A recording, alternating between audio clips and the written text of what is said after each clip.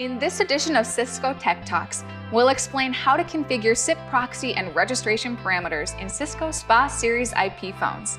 Next.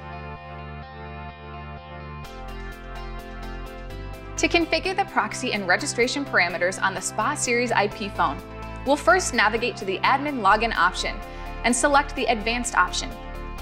After that, we will go to the voice tab and select the extension where we can configure the parameters.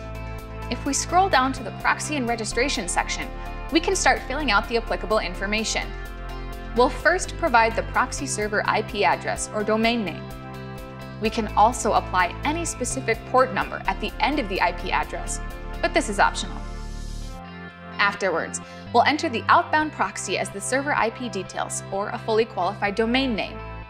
Next, we'll need to scroll down to subscriber information and fill out the display name and user ID. This user ID is the extension number for the line. We'll need to enter the respective password to authenticate that extension. By default, Use Auth ID will be marked No. We'll need to change that to Yes. Then we'll enter the Auth ID. In this case, it is the same as the user ID. Once we're finished writing the remaining parameters or keeping them at their default settings, we'll click Submit All Changes.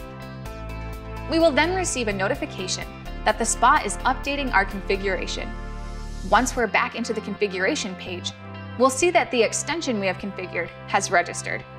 We can check by visiting the Info tab and scrolling down to the extension 1 status, which we have configured in this case. And with that, we've configured the SIP proxy, register, and parameter to register any Cisco SPA series IP device. Thanks for watching Tech Talks from Cisco. We'll see you next time.